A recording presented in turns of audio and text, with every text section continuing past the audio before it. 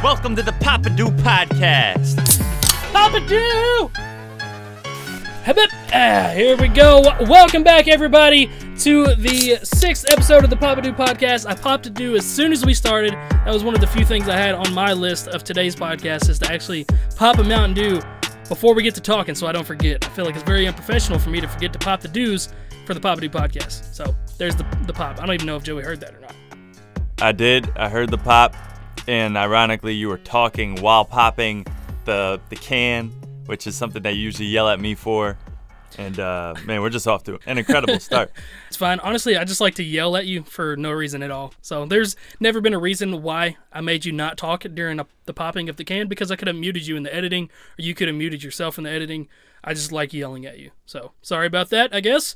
But no, I did this one a little different. I did this like I do in my reaction videos, where I like flipped it and caught it in a cool way and then turned it over and started talking and popped it. I don't know. Just tried something a little different today. Do you have a blooper reel at all of times that you've dropped it when you did that? I actually don't. Every single time I record those, it's the first time. I'm Wow. really good at catching Mountain Dews for some reason. I don't know what it is. It's just like my hands gravitate towards the dew, and I can just snag it any way that I want to. You got to be good at something, right? Yeah, it just so happens to be Come out snagging Mountain firing. Dews. Bow, bow, bow, bow, bow. Came out firing in this one. All right, listen, I wasn't prepared for the jokes or to be made fun of today, but now you've got me on guard. So what's up with it? Fuck you. I guess this episode is going to be a special episode of Papa-Doo Podcast, where we're going to talk to the people about how they can get ahead, or how they could get started, or basically just answering people's questions about coming up on YouTube, coming up in music. And I think it's really interesting that it's going to be me and you talking about it, because we both have very different come-ups and backstories. And the come-up isn't over, by the way. We're not saying, we're not even fucking close. Neither one of us are satisfied, and that's like rule number one, is don't be satisfied where you're at. But yeah, Joey and I both have completely different come-ups on how we both ended up where we are at. And people ask, I know personally they ask me, I get hundreds of DMs a day asking for advice on songs, asking for advice on how to grow their channel and stuff like that. So Joey and I both thought this would be a very good topic for us to speak about, because we both, I'm sure, have different interpretations and different things that work for us, because there's no surefire method of you getting to where you need to go. Different things work for different people, and we're just going to tell you what worked for us and what didn't work for us, because there was plenty of things that did not work. I don't know if that's the same for Joey, but I had a ton of things that did not work. Yeah, no, there was that's basically the come up in a nutshell, I think. At least for some people get lucky. Some people hit the lotto right off the bat. Some people are good enough right off the bat where their stuff just takes off, because I'm going to preach till I'm in the dirt that you need to be really good and have stuff that people want to hear and see in order for you to succeed. But yeah, I feel like that is an underappreciated thing that people don't even think about. It's like, you have to be good. Like, not everybody, this isn't meant for everybody. I mean, obviously you can work as hard as you fucking can to get good, but like, you have to have something that people want to listen to, want to watch. Not everybody can do it. That's just the hard fact of it. Yeah, or a lot of people think they're ready when they're not ready, and I think that's like 90% of artists. I was one of those people. I was See? definitely one of those people. There you go. One thing I do want to talk about before we get into this all, though, and all the questions are questions that you guys asked us, by the way, on the last YouTube video that we posted, which I believe was a clip of you talking about the Poppin' Cypher and how it all came about, I think. I just made an investment. Investing in yourself, that's important.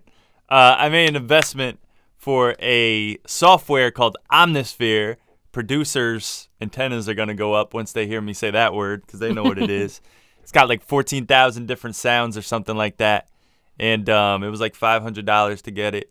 And I just got it the other day. It took like a day to install, but it's done. And, man, there's so many sounds on there, and I'm about to take my producer game to the next level. I'm excited. Dope. Is it something similar to Splice with like a lot of different loops and plugins and stuff like that? No, it's not. No. But I haven't really used Splice, but from what I understand is you buy sounds, individual sounds that you really like on Splice or something like that. Yeah, I think you pay for a membership, and it has like a big library of things that you can do. So like, I hear the same samples in a lot of different songs. It's because they use the sample from Splice. Okay. They have high quality sounds and everything like that, but this is Yeah. like a synthesizer basically. Okay, but that with makes just sense. a whole bunch of sounds. Like the choir selection is insane. Like I'd be That's shocked good. if this is not what what's his name? Tommy Prophet uses Oh to yeah. make NF's beats. Yeah. Well, you already know I'm probably gonna nut over that because I love the chorus sounds and the choir sounds. So I'm probably gonna have you do a lot of things with that. Yeah, when I produce your next album, whenever that is, whenever I feel like it, that I want to make sure that there's not too many choir like I don't want to go too crazy because I could go crazy. Yeah, Like, I obviously. could make multiple albums with these choirs. Like every song is gonna sound That's like dope. choir. They're gonna start to think you're a monk. But yeah, I'm fine with this is, that, bro. The choirs, that's what gets down in your heartstrings and pulls at them. It's what makes you intently listen to the music. Yeah, it's I don't know. I'm just excited to use this. I used to use it, but I used it in Logic, and then I would make the stuff in Logic with the Omnisphere, and then I would put that stuff into Reason, and it was a whole mess. But now it's all in Reason, the program that I use. By the way, I'm gonna make a video soon about how I made the Pop and Cypher beat. Fun fact. You're gonna do that? Not so Nice. fun fact. Yeah. That's Not so fun fact. I recorded it yesterday, and the audio didn't record when I did the screen flow. oh, Screen recording. that is just a horrible, horrible thing. Yeah, it was 20 minutes, and That sucks. yeah, it was definitely a kick to the groin area. So this product is called Omnisphere, right? Omnisphere. Yep, Okay. made by We- Spectronics. We are not sponsored by Omnisphere. We've been reached out to be sponsored by several different like beat making softwares and stuff like that, but none of them seem legit. So we just want Yeah, you they're all guys to be fake. aware. Yeah, we want you to be aware. We are very cautious of the sponsorships we take, and we want to make sure that they are good for you guys if we do take them. Also, if you are somebody out there looking for to sponsor someone and get your product out there, Joey and I, we're very willing to do stuff like that.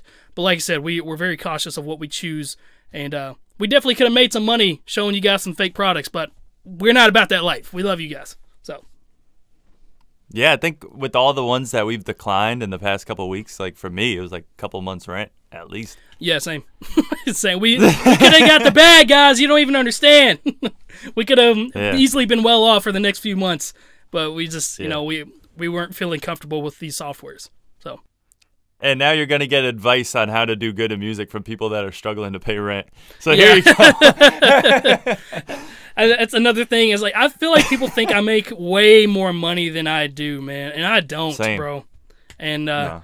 that's something I guess we can kind of get into. I know it's kind of taboo to talk about how much money you make on YouTube and how much money you make with music and stuff. We'll give you guys maybe some roundabout figures or something like that. I don't know. I don't want to tell you exactly how much it is, Maybe. but it's not as much as you think. I can tell you that much. So Yeah. So we could how about we dive into this? How all about we right, just let's right dive in. Swan dive, hands together above your head. Boom. Joey, how do I get big on YouTube? That is the the question? most popular question I get. All right. Well, Is that actually Let one me of the talk questions? about- I'm not even looking in the comments of that video. I just know that's one of the I get in my DMs all the time. all right. Well, this is this could go back to what we were talking about before we jumped on this call together, like about how we could Penis talk sizes? about like no, The before other that. thing. Okay, gotcha. Because remember, it led into that conversation. How we both came up on YouTube was very different. So I think we could just like iron out how, or sum up how it happened for both of us. So for me, my first YouTube video I posted, I think was in 2011. And it was a song with audio with a picture of me with a suit and tie on. I was adjusting my tie. The song was called Mohegan Sun. It's out there. If you search hard enough, it is out there. Is it actually your first one, or is it the first one you let people see? It was the first one I put on YouTube. Okay, gotcha. I'm pretty sure. Or maybe there's other ones that I took down that were just too horrendous. But I don't know. All right. Anyways, I was doing that for a while. I was just putting up music videos. Vin J mentioned this, but like back in 2013, I was doing remixes for like popular songs and stuff like that, and it would get me more views than I ever got on anything. But it wasn't like Vin J level views. You know what I mean? Like if he did a remix or something like that. Gotcha. So I was basically doing this for an audience that didn't exist. So for years and years and years, many years, let's say 8 years, on YouTube specifically, I couldn't get an audience. I tried skits. I was doing skits for a while, like a lot of things. Wasn't working. And then for some reason, I'm just going to put it out there now. I don't think I've ever mentioned his name, but Tristan Parati. Man, I'm saying his name wrong. I knew him since high school. I went to high school with somebody named Tristan, okay? And he's a vocal coach. And he does a channel called Vocal Coach Reacts. That's not the name of his channel. That's the name of his videos. Vocal Coach Reacts. And for some reason, he always liked my music. Like, even since, like, look, I don't think he liked it in high school. But after high school, like, when I was in college and stuff like that, he started to like my music. And he always was giving me, he was always telling me things. I still have the Facebook message he sent me like 4 years ago where he said, yo, I just started a YouTube channel. I don't really know if it's going to go anywhere, but I'll keep you posted. And I was like, yeah, okay, cool. And then he hit me up like 2 weeks later saying, yo, I started doing vocal lessons, and some people want rap lessons too. Like, do you want to like partner together and do it? Oh. And I was like, let me know how it goes. You know, I don't really think I just want to do that right now. Just let me know how that goes. And of course, he ended up making. All right, he's doing well. I was like, is it? I wonder if it's the same guy that I've seen, because I've seen people do that. How many subscribers does he have? Do you know? Or like I think he has over 2 million or something like that. Dude, I'm almost certain this is the guy that I'm thinking of. Yeah, type it in. I'm pretty sure. Tristan. Vocal Coach Reacts. Let's see. A lot of people have brought onto this chain of Vocal Coach Reacts. God, there's so many now. What the fuck? Tristan Paredes? Yep, that's him. That's him. I was in math class with him, specifically geometry. Oh, man. This is fucking weird, okay? Because I, like, watched him talk about Gabby Hanna and her song Monster, because I enjoy that song. Shocker. And, like, he did a reaction to that song and, like, some of the stuff she was doing wrong. That's wild. You went to fucking high school with that guy? Yeah, we sat at the same math class together. We were both from Hamden, Connecticut. That's like, so wild, man. Yeah. Got a little gold mine up there in the Connecticut realm. There's, we got him. We got Dame Drops, and that's pretty much where it ends. You got Webby. You got Anthony Fantano. Well, I was talking about, like, you. Oh, yeah, Anthony Fantano's here, too. We're all here. We're one big happy family. I don't think any of those people have, like, communicated with each other before. But anyways. Yeah. That's not true. Dame and Anthony Fantano have been on a panel together at, like, VidCon or something. Dope. Anyways, I digress from my point. Is that the right statement? I digress from my point. I digress? Does that mean you're done talking about it? Oh, well then no. I'm pretty sure that's what digress means. I heard somebody say it in a show once, and it sounded cool, and I apparently have been using it out of context so much. I think I even used it in a job interview once. That's probably why I didn't get the job. They're like, my name is Joey Nato. I digress. Well, you can't get the job because all we know is your name. Well, all right. Yeah, so this story is pretty cool. But anyways, one day I see he has 500,000 subscribers out of nowhere. And I'm like, what? And I didn't put two and two together that, like, he started doing reaction videos. And I didn't put two and two together that that's why he was doing so well. Or why he grew so much. He was always trying different things on his channel. Like, he always uploaded all the time. And he always hit me up on Facebook giving me advice. Always. And I was always that person that was like, yo, this is amazing advice. This is incredible. I'm motivated now. And then I wouldn't do anything with it. Damn. Like, I wouldn't do anything with it at all. So then I tried to hit him up to get in touch with him. Very hard to do at this point. Missed a lot of opportunities to talk to this guy and work with him. And all he wanted to do was show love. Like, there was no reason why he had to, like, work with me or show me love or anything like that. But he did. And then he, around the time he hit 1 million subscribers or something like that, I was working at a library. You know, I was staying up all night and then working at a library during the day. That was kind of my life. And I think I was in school at the time too. But anyways, he went on a live stream on his second channel, which has less subscribers and stuff. So I was like, okay, maybe I could reach him from here. And I commented on one of his live streams where he was playing the guitar and singing, and he said, "Oh shoot, Joey's here." Wow. Joey, can you hear me, Joey? And then I was like and this was while I was at work, so I like snuck away to a computer to do this. And I turned up the speakers very quietly just so I could barely hear him on there and not get in trouble. But yeah, and then he was like, yo, send me an email. Or I said like, yo, I'm gonna send you an email. Da-da-da. He was like, yeah, send me an email. Da-da-da. And then he gave me advice on there. What he said on that stream was, Joey, if you're listening, you should do something called Music Producer Reacts. Wow. So that's where it came from. That's where it came from. And then he was like, yo, you should talk about like the different sounds you hear and stuff like that. Like, I don't know. I just think it would be really interesting, and that's something I would watch personally, blah, blah, blah, blah. And then I was like, yo, no more missed opportunities. I'm doing it. And then I did a few of them, and then they were getting pretty decent views for what I was getting. Like, they were getting like, 800, like 1,000 views, like something like that, which is more than I was getting. And then I reacted to a BTS song, and then it's just been all up from there. Damn, man. So it's one of those things that, oh shit, I just fucking broke my wall behind me. But yeah, that's one of the things that I tell people all the time is it just takes one video. So would you say that BTS video kind of launched everything for you to where you could do this a lot more? You would say that?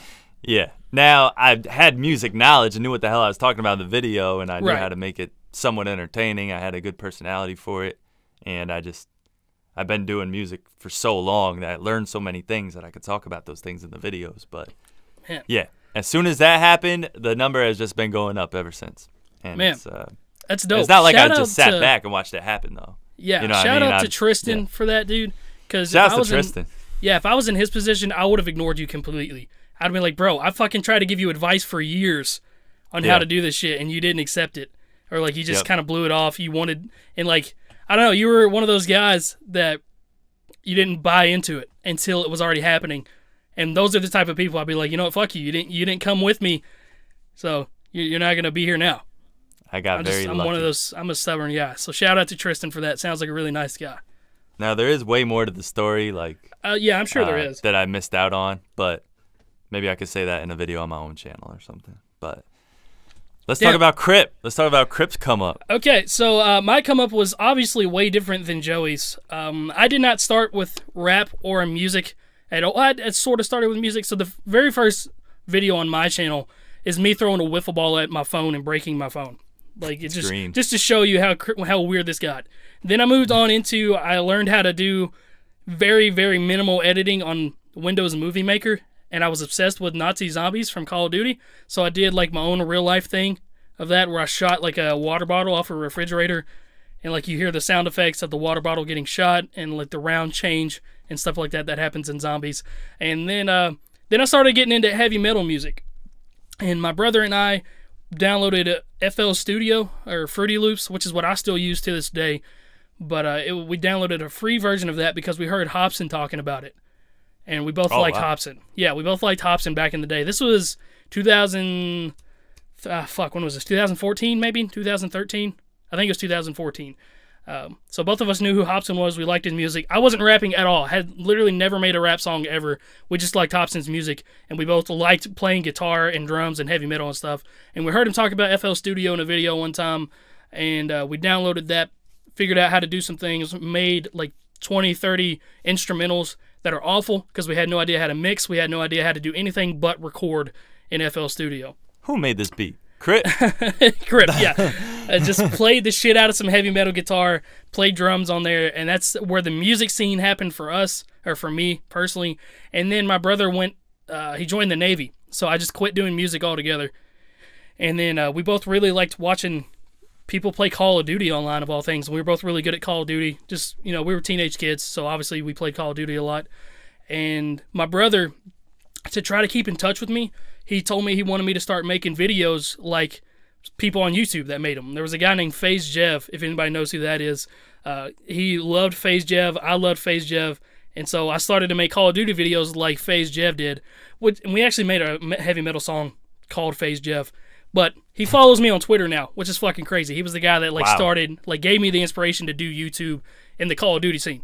So yeah, I did Call of Duty videos forever, man. I did them for probably 2.5 years, solid, and it never got above 4,000 subscribers, I think. I think it took me 2.5 years to get... Actually, it took me 2 years to get to 100 subscribers. And then I stopped for about 6 months when I went to college. And then my senior year of college, I started back up and did it again and started doing some more Call of Duty videos. And people started to see them a little bit more. I think it got up to maybe 1,000 to 2,000 subscribers before I did my first ever rap song. And I don't remember why I did this. I just heard a beat one day on YouTube. I really liked it. And I just started to write. And I made a rap song about a Call of Duty team. And people kind of liked it a little bit. I fucking hate it. It's still on my channel. It's called FaZe Boys Rolling. But yeah, I made that, and that was my first ever rap song I've ever done in my entire life. And I've spammed people on Xbox Live to go watch that, and just it is so cringy, man, so bad. Oh, I need. But I did that, and that was just in the middle of my Call of Duty stuff. I just randomly did a rap song one day, and then I went back to my Call of Duty videos. And mind you, these videos are getting 50 views each. Sometimes they'll break 100, and if a video broke 100 views, I was fucking ecstatic. 100 views and 10 likes, I was ecstatic. I felt like a celebrity. And then I did this for years, man. Did it for a long time. And then I think I made another rap song about the same Call of Duty team 6 months later after that, and it didn't get as much love. So I was like, okay, people don't like listening to me rap. So I just kept doing Call of Duty, until one day. This is the moment that sparked me rapping.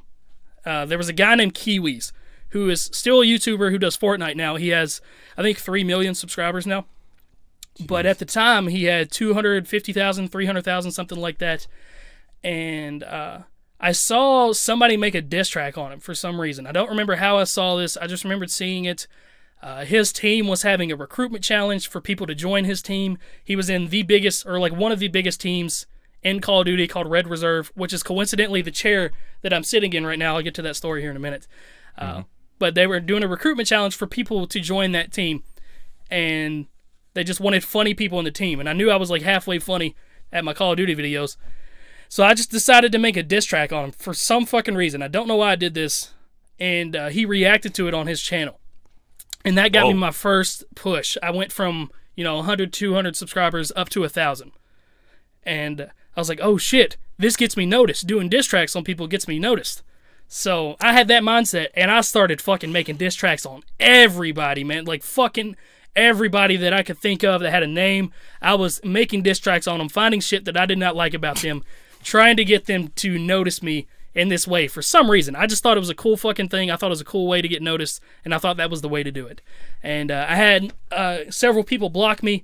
I had several people tweet horrible things about me, and just had a lot of negative things happen out of that. But I did have some more bigger people react to it and see the lightheartedness to it. There's another guy named Tensor who used to be in the same team as Kiwis was, but he's also another Fortnite YouTuber, has 2 or 3 million subscribers now. He did the same thing, reacted to it. I got another 500 or 600 subscribers off that. And I just did this.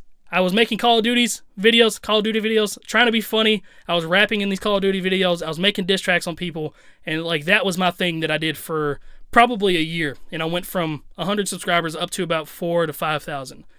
And man, time flies by, and then this Red Reserve team hosts another recruitment challenge that I went for, except I freestyled while playing a Call of Duty game. And I was playing a free-for-all match, freestyling about the stuff that I was doing. And that was back when I knew how to freestyle just a little bit. I can't fucking do it now. But, yeah, I was just doing that, and they really, really liked what I did. And I ended up joining this team based off of that. And so I joined Red Reserve, which was the second biggest Call of Duty team out there. And, they gave me a big jump up to, I think, from 4,000 to 5,000 to 10,000 subscribers. And at this point, I was, so tired of playing Call of Duty, and I knew it wasn't getting me anywhere. The raps is what was getting me to where I wanted to be. So I kind of weaned myself off of Call of Duty. When I got to 10,000 subscribers, I started doing these rap challenges, and I think that's that's when a lot of people found me. Was I would do sped up rap challenges because I knew how to rap really fast. Oh, that's and when you started doing that. I'd find like Eminem songs or Tech Nine songs or Logic songs and just rap them and speed them up and rap them faster. And sometimes they got crazy good views. Sometimes they did horrible. I did a Rap God one that has a million views. That's how I think I found now. you. I think that's how I found you. Yeah. That's dope. So my Rap God video has over almost 2 million views now. But that video, I think it got 4,000 views in a year. And so like it's one of those videos that blew up after the fact, which is crazy. Oh, wow. That never happens, but it did. It had like 4,000 views in a year, and now it has almost 2 million views. But yeah, that's crazy. I did that for a long time, and I think I went from 10,000 subscribers up to 25,000 subscribers in a year. And just crazy shit happening. I thought I was a celebrity. And then I made an Everything Wrong with Rap Devil video.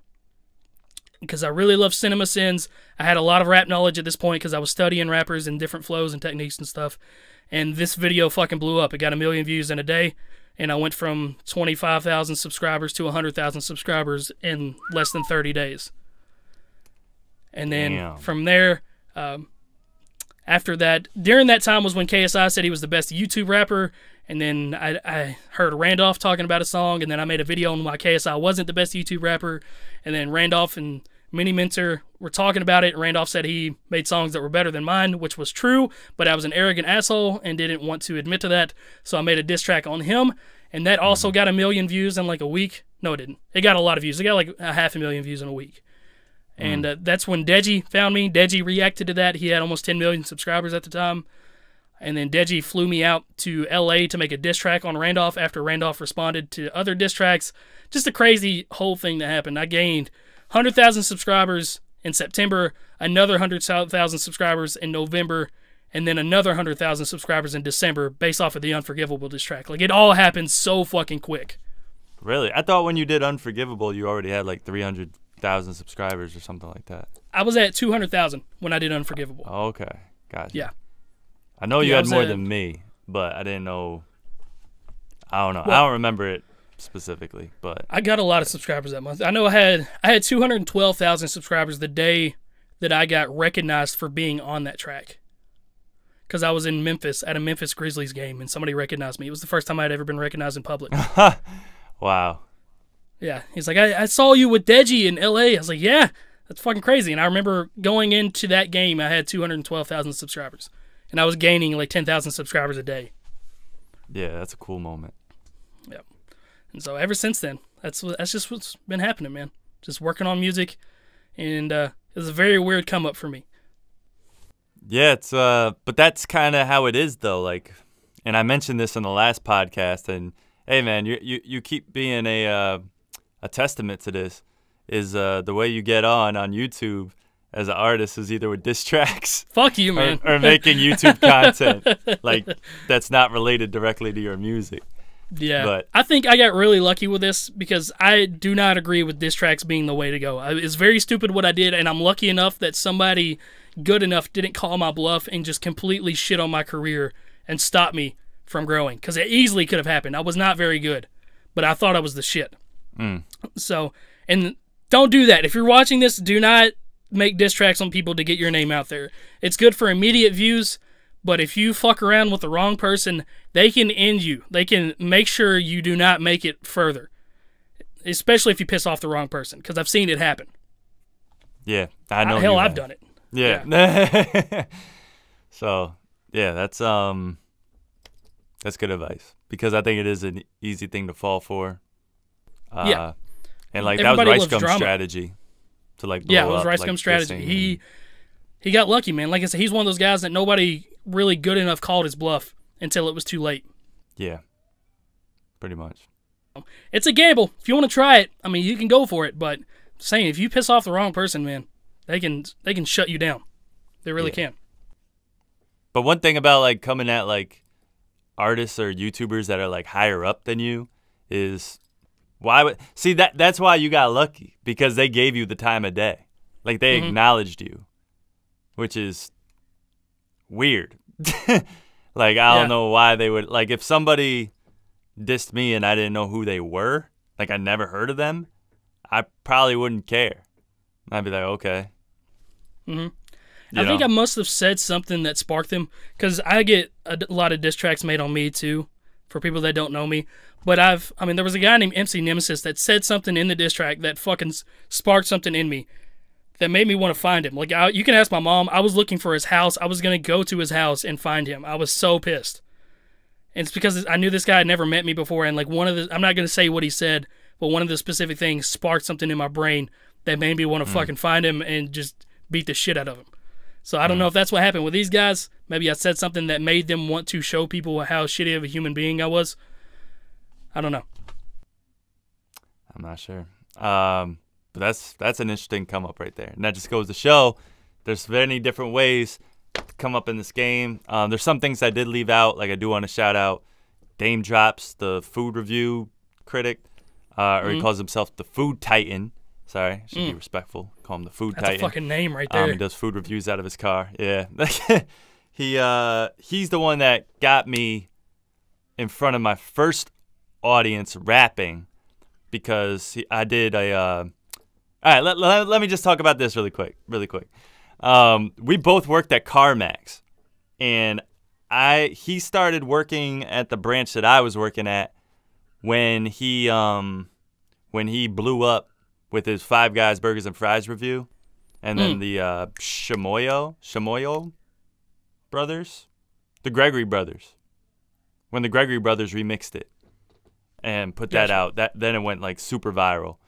But I was like, yo, and one of my workers or coworkers there was like, yo, you know, Dame Drops is like, I know you're doing your thing on YouTube and you do music and stuff. You know, Dame Drops is like a YouTube star, right? And I was like, what? Or they said Damon. They didn't say Dame Drops. They said Damon because that was his name. But yeah, and they just, I went up to him. I was like, yo, do you have like a theme song or anything like that? He was like, well, I have my boy is working on it, but he's taking forever on it. So if you want to try it, then go ahead. And of course, I jumped on that opportunity and did it. Smart. And then we ended up shooting a video for it. Got some free Five Guys Burgers and Fries, some free McDonald's all in the same day. Oh, it was amazing. Damn. That's dope. And we were like rapping in the restaurants. Damn, I've never seen this. Yeah, it's called Super Official. It came out in 2012 or 2013, and the video got like 100,000 views like quickly.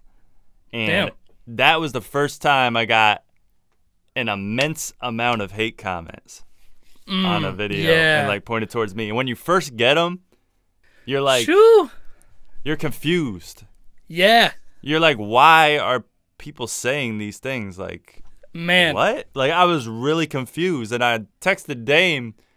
I was like, why are people saying these things? And he was like, welcome to YouTube. That's what he said. And then after that, I started to become more numb to it. I was like, okay, this is just what it is. Now some of them are funny if they're creative enough, but yeah. I'm right there with you, man. That's another thing, dude. I forgot about that. The first time I ever received like a lot of hate comments, because I used to get a little doing the diss tracks early on, but I was so small. Sure. Like, I would get like maybe 2 or 3 a video.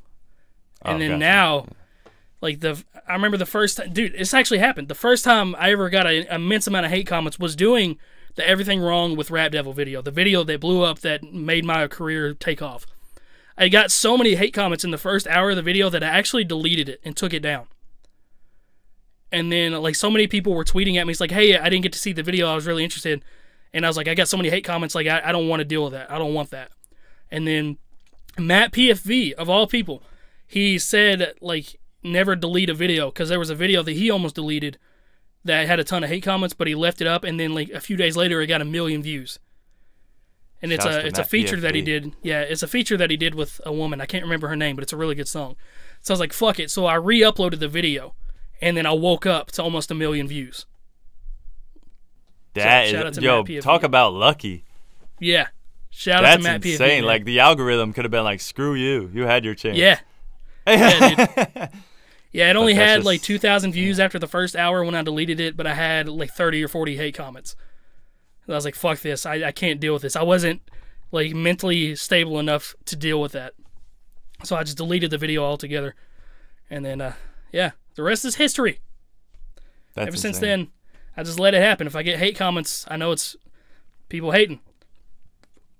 That's so insane. It is what it is. Yeah, I went through a spurt of a lot of hate comments, dude, because I did everything great with Killshot, more hate comments, and then I did the Randolph diss, a fuckload of hate comments. Then I did Unforgivable. Yeah, sure. Holy fucking shit. Dude, I had people threatening me. That was the first time I ever got death threats, was after Unforgivable. That makes sense. That makes sense. So casual. Oh, somebody threatened to kill you? That makes sense. I don't know what that's like. I haven't got death threats. The worst thing I've ever got is an email of somebody like really going at me hard, and then I do what I usually do. I comment in a very civilized way, saying, "Hey, man, I do that now. I did it back having in a the bad day. I hope your day gets better." You know what I mean? You're one of those guys killing with kindness. Yeah. Oh yeah. 100%. Yeah, dude. Back in the day, I'd been like, "Fuck you," and like give him my address and like tell him to come find. I actually did that when I went to record the album with you. There was a guy talking shit to me on Twitter, and I gave him the address of the hotel that I was staying at and told him to meet me there. I remember that. I don't fuck around, guys. What's the point of that? Who's gonna get on a plane and like fly all the way there? I don't know, but it was it was the principle. Like, I was not afraid of this guy. I let him know where I was gonna be at. If he wanted to do what he was saying that he wanted to do, he would have done it. And he bitched out and fucked that guy. I still hate that guy. I don't know his name, but I fuck. Okay, you get it. Cool. Okay, so let's go ahead. Let's go into these comments now that we've talked about our come up and answer some of these questions that people had asked on this pinned comment. Yeah, I think this is a really interesting episode so far. Hopefully, make sure to drop a comment on Spotify letting us know if you think this is interesting so far. A comment on Spotify, please. Make sure you stream it on YouTube as well. Yeah, stream it on YouTube and comment on Spotify. All right, so let's go in here. We'll probably have to edit a little bit of this out because some of these we probably already answered. How do I get my music to get noticed? Okay. Did we answer that? Well, the way that I did it, and because my music ended up getting noticed somehow, because I was doing reaction videos, but it was pretty much as simple as make content that you know the market likes. Like, as soon as I started doing Music Producer Reacts, it was obvious that people liked the content, and everything else I put out before, people didn't like. So put out content that you know people like, and mix in your own content in between. Utilize those end screens to feature your own music. Plug it as intros. Something that I think is overlooked, which I think is an even better idea, is plug in your music for like 10, 15 seconds, like in the middle of a video, right when you know you have a viewer's attention. Yeah. Yeah, Joey and I both kind of do that the same way. We make other content that we know people want to look at, and then we mix in our own content as well. And, I mean, I still struggle to get my music noticed on Spotify for sure. Like, I have 870,000 subscribers now, but I only have like 150,000 listeners on Spotify. So, like, I'm still trying to figure that part out. So, like, neither one of us, like I said, we're both not satisfied with where we're at, and we're both trying still to get our music out there to people. And so, like, I do the reaction series. For one, people like my opinion on some of the music. Same as Joey, people love his opinion on music, and we both have different takes from it. Like, I analyze bar breakdowns and flow schemes and stuff like that. He analyzes the fucking beat and shit that I can't even understand. So, like, we both do different things to get people's attention, and then we have our own music that people might accidentally find. And I know, for me personally, when I did the tour with Mac Lethal, I had a ton of people say, I know you from your NF reactions or your Eminem reactions, and then I heard that you make music, and I looked at your music, I was like, holy shit, this guy's really good. Oh, and then, my God. they become fans. That's the best comment. Yeah, dude. Like, I tell them at the shows, too. It's like, that is the exact reason. Like, it's so great to see that that's working out. So, because it's like a two birds, one stone sort of thing. People get to see me break down their favorite artist, and then they hear that I have music and become a fan. So, that's definitely one way to do it. Another way to do it, Vin J talked about this in a previous podcast, and we talked about it earlier, is to do remixes of popular songs. And as soon as they come out, it's a good way to get quick views. So, like, when Eminem drops a single that's got a pretty gritty, nice beat that people fuck with, find that beat instrumental somewhere. It'll be out on YouTube within an hour because people are crazy quick with that kind of stuff. And write a remix to it, get it out within a day. Yeah. Yes, fast. Yeah, you got to do it quick. You got to do it within a day, maybe 2 days at the most.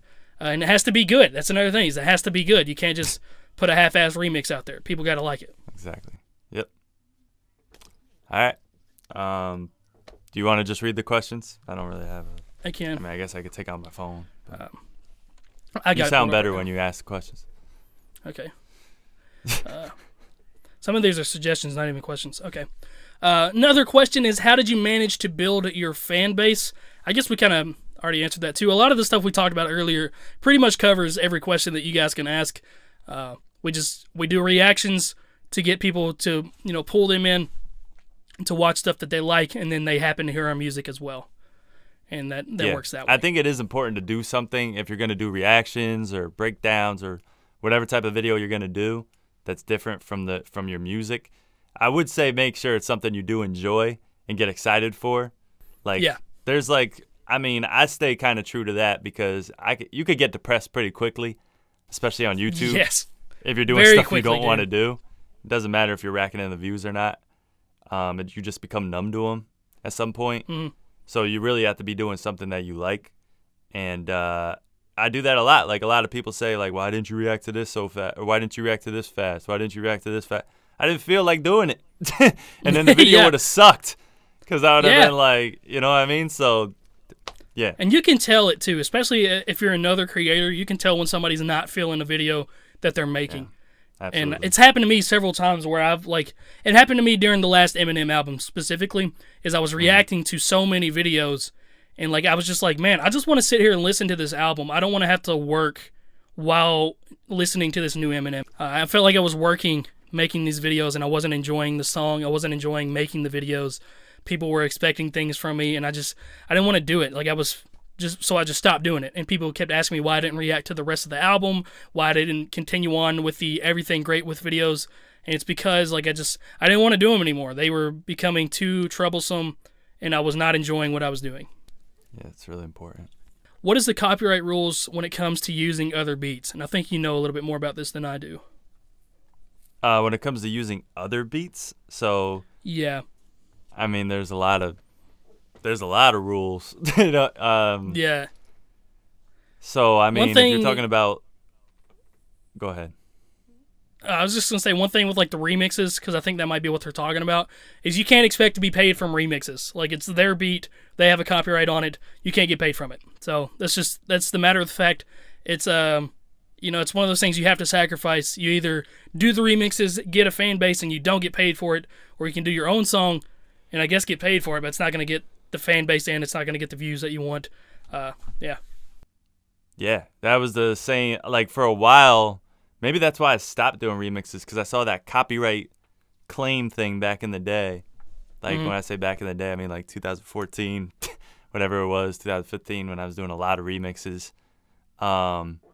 And I'd be like, oh, this is copyright claimed. I'm not touching this. I'm not messing with this. Maybe I should even take the video down.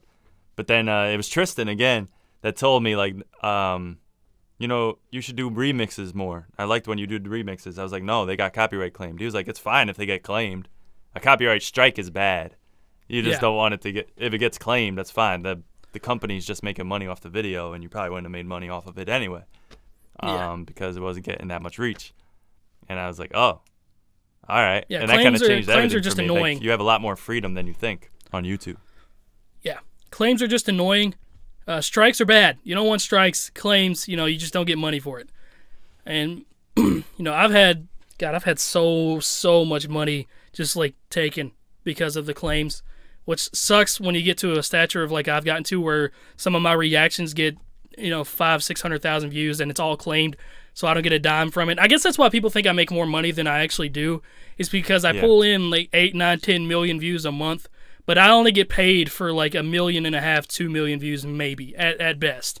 I have so much money taken because of the copyright claims. It's crazy. Yeah, same. But you always fight the claims, right? The claim. I fight the claim if I think I can win it. Because I fought the claim on my Godzilla remix because it was a completely different beat. And I actually paid for that fucking beat, too. That's the thing.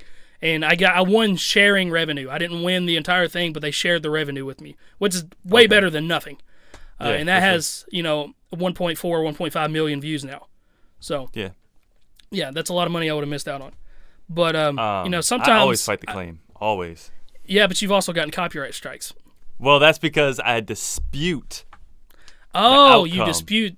Oh, so you fight the claim. I appeal. And then you disputed. Yeah, you appealed the claim. Gotcha. Yes. Yeah, I don't do that. I mean, the way it works is if you get a copyright claim. This is for, I know you know how it works. For everybody, this is how it works. You put out a reaction video.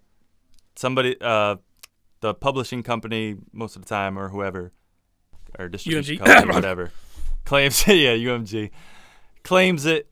Then you can fight it. You could be like, whether, I mean, okay, I'm not going to say all that, but you fight it. You say, hey, this is fair use. There's a reaction video. And you say you plead your case, basically. You submit it, and then they have 30 days, I think, to tell you. Yeah, they have 30 days. If they'll release the claim or not. They won't. Then sometimes they say, they don't. I don't want to deal with it. All right, here, take the money. Yeah, I don't want to deal with it. And then that's a victory. Like, yes, I don't think you. No, you get a notification about it. You get an email about it. If you win a dispute, they don't even email you.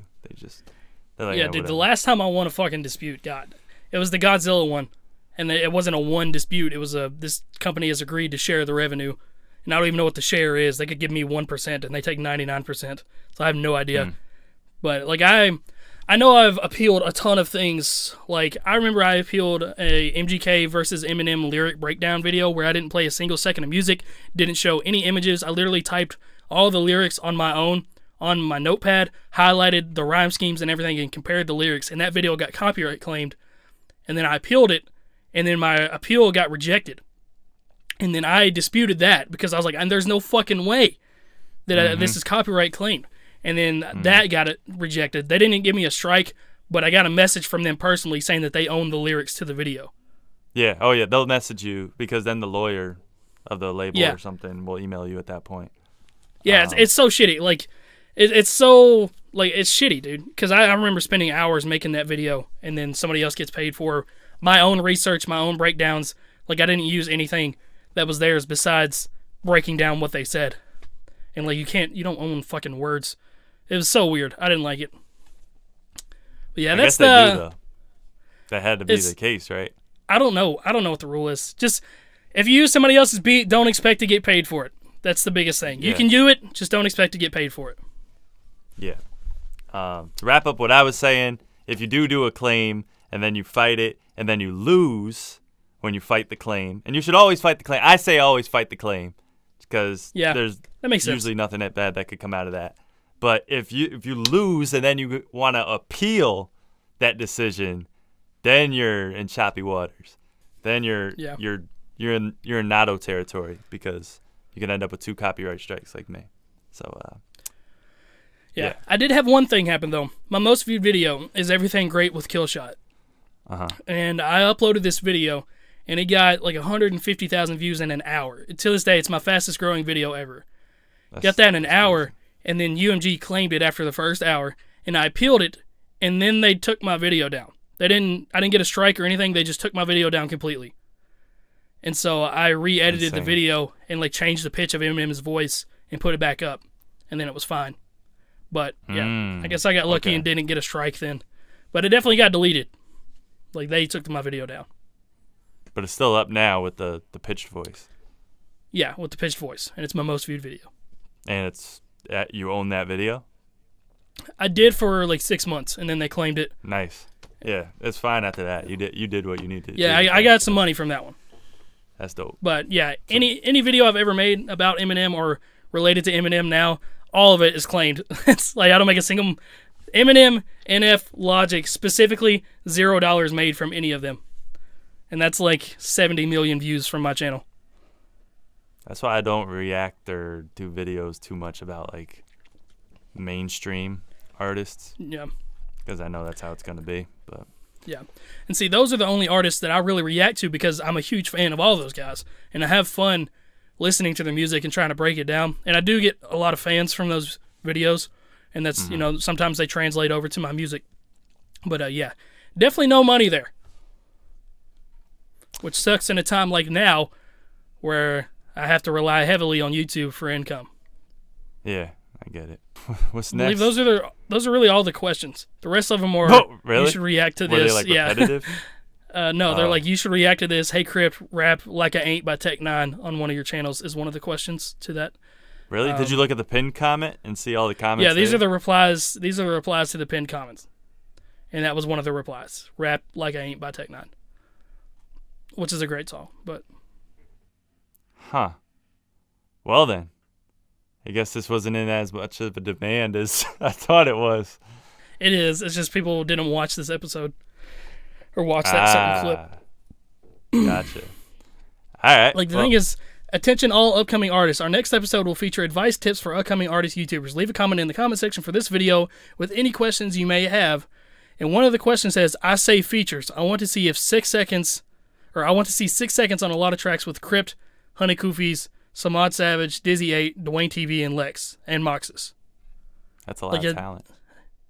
Yeah, but that's not... Okay. Oh, some other people have asked questions in the comments instead of the reply.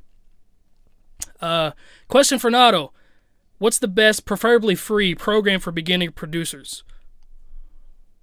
Free is a lot to ask for. Yeah. I don't think... you know what? Free is just a bad idea, okay?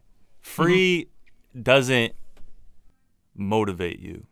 If my first program that I bought was Propellerhead Reason, and it was like $400, and I bought it when I was like in 6th grade or something like that. And I don't know how I got the money, but I ended up getting the money for it. I think I may have been working at a supermarket or like shoveled driveways or raked leaves, something.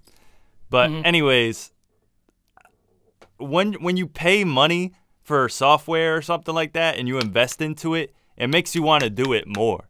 If you get something for free, you're not going to want to use it, or maybe you're not going to feel like using it. Like there's no motivation behind it.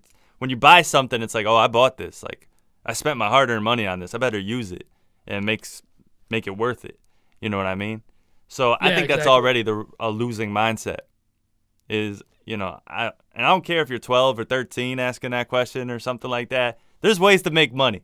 This is America, people. I don't know if you live in America, but I'm just saying. I'm just saying. I'm pretty sure we have a lot of UK viewers, but okay. Yeah, well, but aren't they doing fine in the UK too? I don't know. I don't know anything about the I don't know.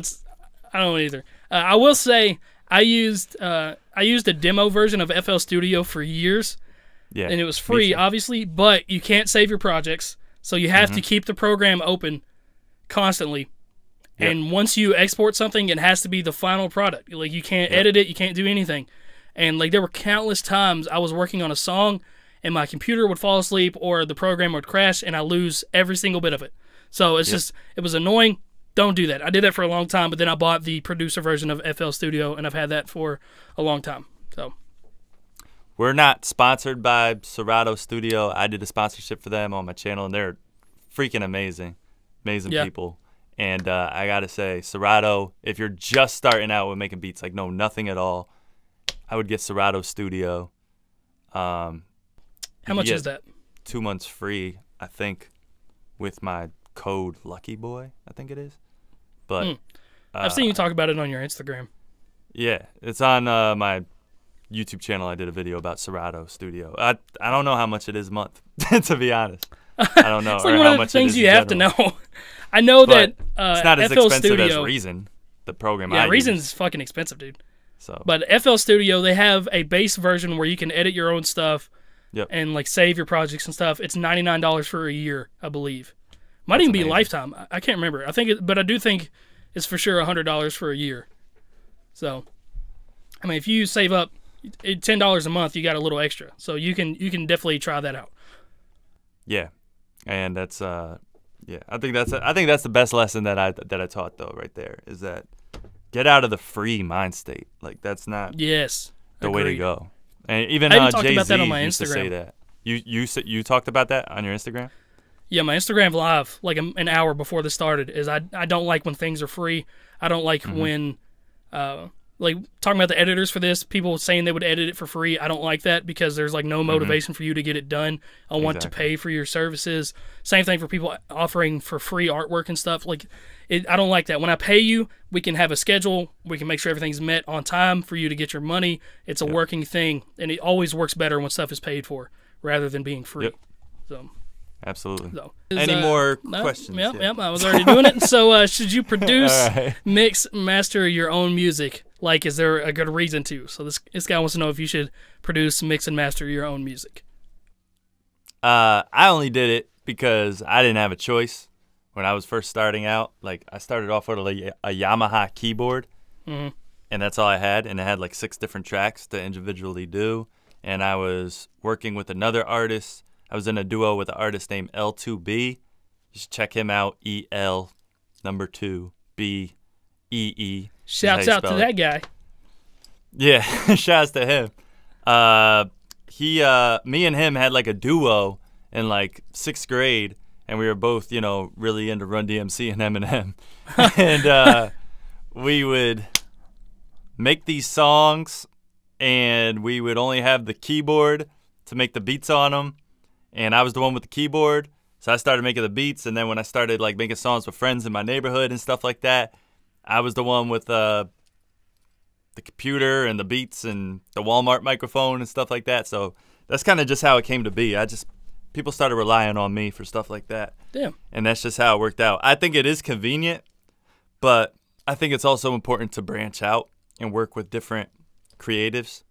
To try different sounds and stuff, especially when you're still trying to quote unquote find your sound. Yeah. So I think it's a good idea. I would love to hear Crypt's take on this. I think it's a good idea to learn how to mix, master, and produce your own stuff. But I definitely recommend branching out as well, because that's how I found Joey. Is I needed somebody to mix my own stuff, and I needed somebody that knew how to make beats for me as well. And I think that's partially how we became friends, was because we worked together on so many different things because of that. But the fact of the matter is, like, Joey knows how to do that stuff way better than I did, despite all the research that I've done and trying to learn how to do it. Like, I know how to mix my own stuff. I know how to make beats on a very, very minimalistic level, to where if Joey was not available for some reason to do a mix for me, I can do it. So, like, my normal videos where I do ads for companies and I do, like, a rap in there, I know, like, I mix all of those most of the time. There's been a handful of times where Joey's mixed it for me. But most of the time, I mix those, and they don't sound bad, but they're not as crisp and high quality as Joey knows how to make them. So I definitely recommend learning how to do it, just in case you ever get caught in a bind, but 100% working with someone that knows your sound, knows how to make you sound good and professional, like Joey knows how to do with me.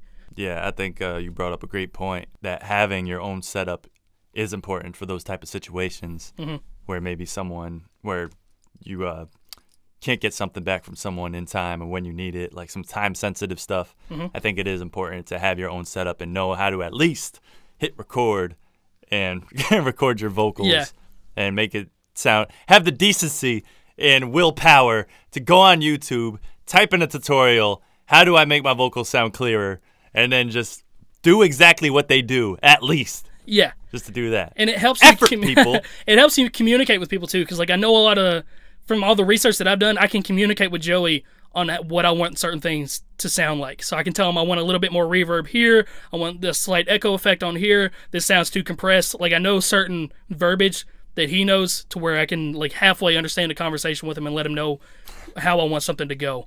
So that's another reason I think it's good to at least understand the basics to things. Yeah. And there's tutorials everywhere. Fruity Loops, FL Studio, you can do it there. What do you mix in? Do you mix in Reason as well? Or Logic? No, I mix in Pro Tools. Jesus Christ. Okay. Not that I really recommend it, though. If you don't have any software experience, I would say to use Ableton, because Ableton is just dope, and I wish I learned how to use it a long time ago, but I'm stuck with Pro Tools because that's what I work fastest in now. So yeah, same with me. I'm stuck in Fruity Loops just because I know it like the back of my hand, but everybody in the industry I feel like uses Pro Tools for mostly everything. Yeah, I mean, Pro Tools is cool, but the only thing I like about Pro Tools, to be completely honest with you, is when you export a song, you have to sit there and listen to the whole song every time. Oh, really? At least with the version I have. Maybe it's because it's an older version. I don't know. I need to upgrade my software and stuff. So. Gotcha. But yeah. I believe that's the last question. Wow. Well, not a lot of I think questions at somebody asked, how do they find their own sound? Let me see if I can find that one. Okay, yeah. So this one really is a good question. It says, he basically asks, how does he find his own style? Because he listens to a lot of artists and he feels like he's copying his favorite artists and he wants to do his own sound. He doesn't want to sound like his favorite artist. So how would you tackle that? Well, first of all, everybody's influenced by somebody in the industry, like in the music industry. All these artists that you listen to were influenced by somebody. It might have been even somebody before your time, so you don't realize it. But I will say, yeah, you want to stand on your own. You don't want people being like, oh, you sound like this person. Oh, you sound like this person. That's a pet peeve for me. I hate that. Same, dude. You even said that in a song that you have coming out that you let me listen to. You said, I did? Oh, this sounds like, nah, you ain't never heard nothing like this. Oh, yeah. I remember hearing that. I was like, oh, get him, Joey. Fucking fight him, man. I was like, fucking, Joey's putting the dukes up. He's ready to fight anybody that says he sounds like somebody else. So, yeah, I'm right there with you. Yo. Yeah, dude, I'm a fucking, dude, come on. Well, when I played that song for you, and no, we could talk about the song. Okay. We'll talk about it at the end. All right. Do a little shameless self-promotion. Very shameless. We could talk about it for like 30 minutes. Okay, it's a good song. But anyways, how many times am I going to say, Yeah, so when it comes to how I handled this situation, because I was getting like heavy influences from like Drake. When Drake first came out, first of all, Drake is still bleeding over to almost everybody now, doing that yeah, and then like putting those yeahs in between phrases and stuff. Nobody was doing that, and then Drake started doing it. Damn. And now everybody does it to this day. Damn. See, I don't rap like that, so I'm not even aware of like Drake's influence to everything. So he's definitely got the motorboat. Yeah. You just keep going. Like, yeah. Sorry. but anyways, the thing that I did is I cut off listening to the artist, to be honest with you. If you can't handle it, some people just can't handle it. Some people can't control themselves by getting subconsciously inspired, and then you want to sound exactly like that person. I would just stop listening to that person or not listen to him as much. That's honestly what I did with Meek Mill, Big Sean. Like, these were my favorite artists. Meek Mill, Big Sean.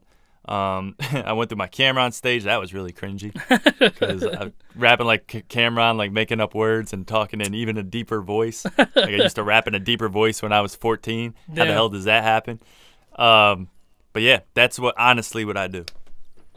Yeah, and that's funny because NF is one of my favorite artists, and I watched an interview with him one time, and he said the same thing. Like, he just doesn't listen to anyone else's music but his own, because he starts copying what he hears just because that's what his thing is.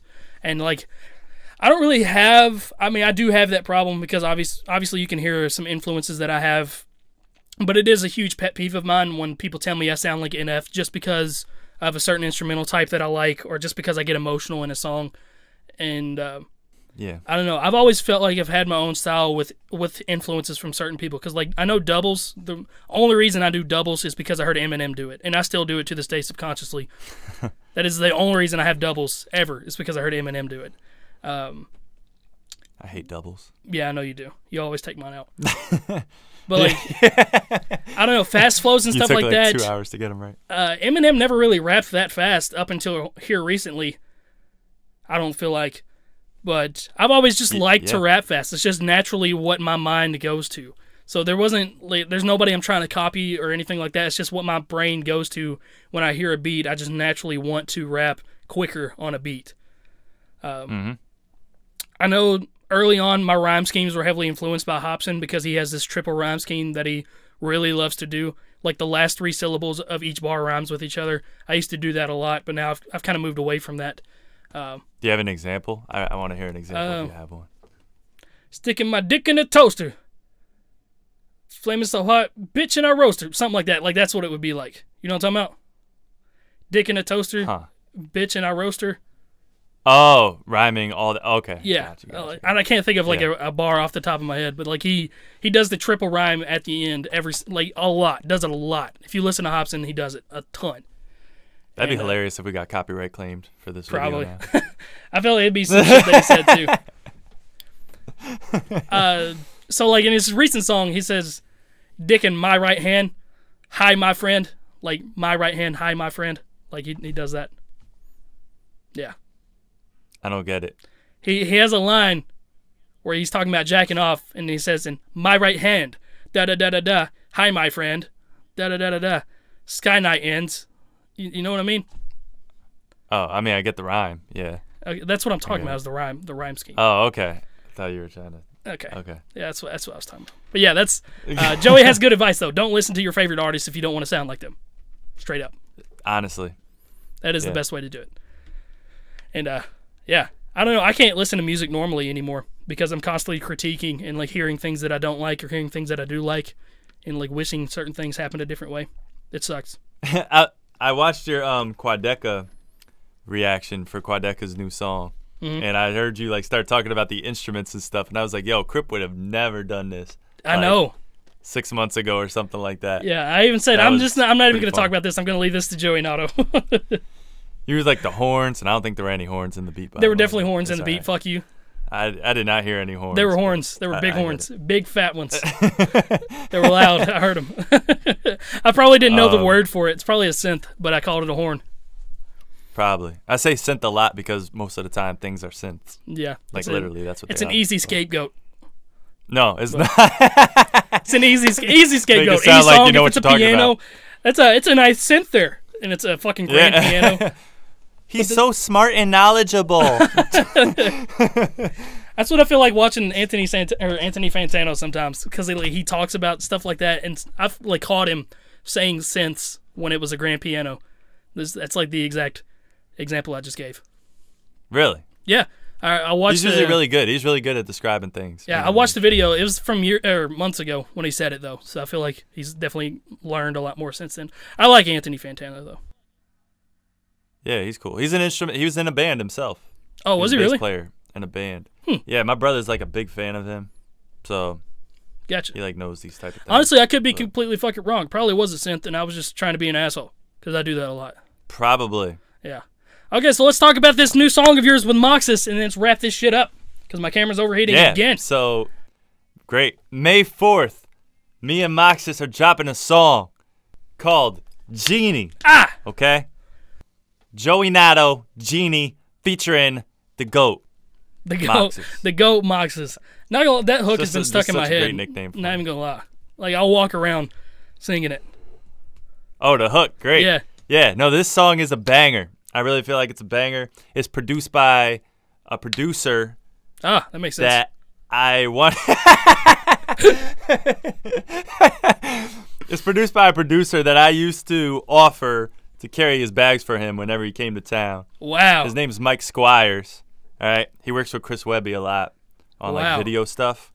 But yeah, this is a true story. And when I told him that, he was like, "Bro, I'm just someone that likes making music, bro."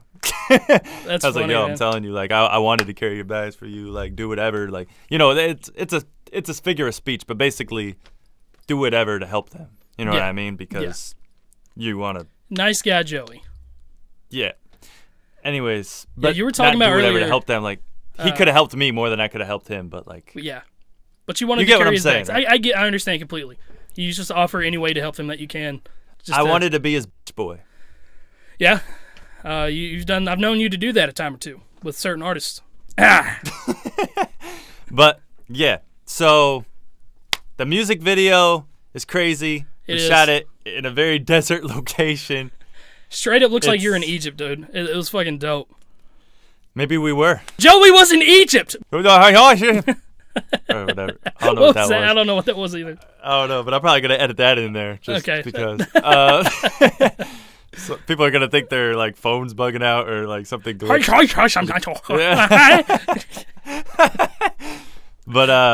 yeah, Moxus is clearly excited about this song. He posted an Instagram picture with us from set. I don't think he does that usually. No. So that was pretty dope, and I'm not putting out any snippets of the song, I don't think, until the day the song comes out. I want it to be a surprise. Yeah, when you played me the song, I think I was really, really quiet the entire time. Was I not? You were, and that's why I thought you were like, wow, he really hates this song. No, dude, I was like listening to everything that was going on with it, and yeah, I mean, the video, huh? Yeah. How about the video? The video was dope, man. I got to see you without your hat on, and a very clear image. Yeah.